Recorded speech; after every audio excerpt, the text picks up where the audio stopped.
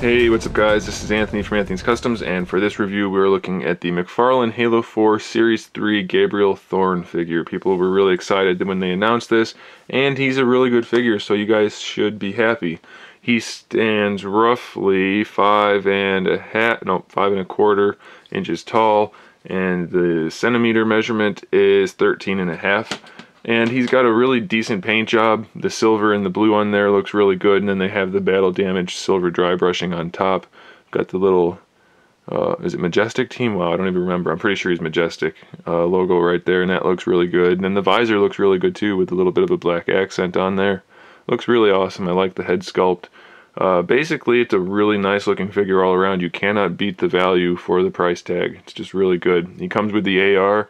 Really nice paint job on that with grays and blacks and silvers. Does have a weapons peg in there, so you can put it on his back. It'll come out of the AR if you want it to, and he can hold it.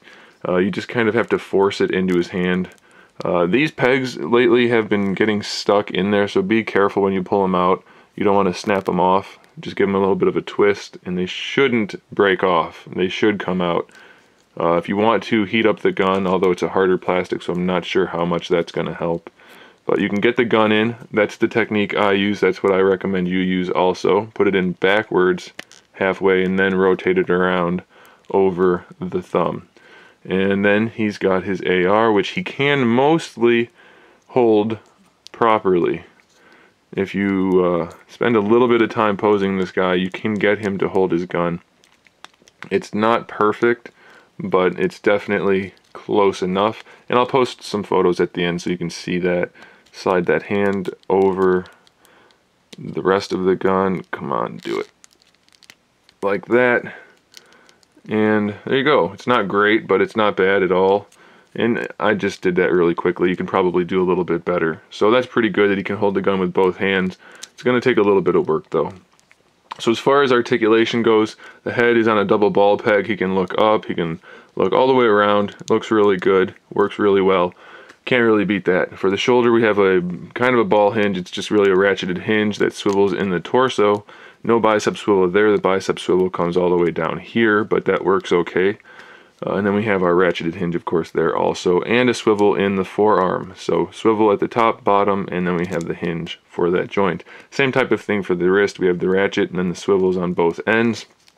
For the upper torso, or for the torso altogether, we have a double ball peg, which has really good range of motion. Goes all the way back, all the way forward, side to side, all the way around. A really nice torso articulation. Works well, looks good. Hips, still very, very limited. Almost no range of motion. You get just a little bit out of this ball peg. Very, very limited. Hope they fix that.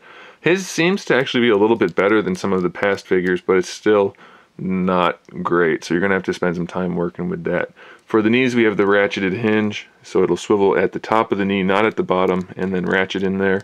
And then for the ankles, it's really the same thing as the wrist. So it's a true ball hinge. Swivels here, swivels down here, and has a ratchet. And then for the toe joint, it's just a ball peg. So really decent batch of articulation. The only thing that I don't care for is the hips, or are the hips. Otherwise, it's really good. The paint job's good, the sculpt is good. You can't beat it. I definitely recommend this guy 100%. And you should probably check out Big Bad Toy Store. There's a link in the description. Grab yourself one of these before they sell out, because once they sell out, he's not going to reissue them. And by he, I mean Mr. McFarlane. So get them while you can. It's a really good figure. You won't be disappointed. Thanks for watching, guys. Make sure you subscribe to my channel so you can see my upcoming figure reviews, custom figures, and other good stuff. And in the meantime, keep collecting.